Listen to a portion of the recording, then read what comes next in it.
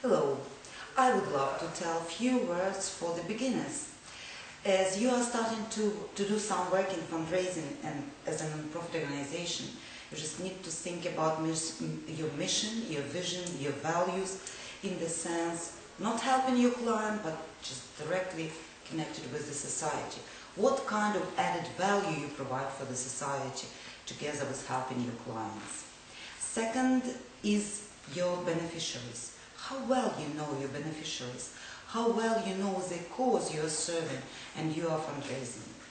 The third is you need to think about the result first, then communication, because often organizations try to communicate their intentions instead of putting all their efforts into developing the results.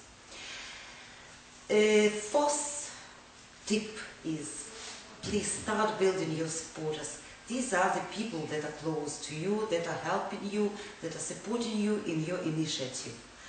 The fifth is, do remember that people give to people to support people. They're not supporting organizations, they're supporting people. So you should know these people, who you are asking for, who you are supporting, and who you are by yourself. As for the donors, please know the decision makers, and you need to know how decision is taken and where. Please remember that you need care, responsibility, reliability, sincerity and competence to assure the trust from your donors.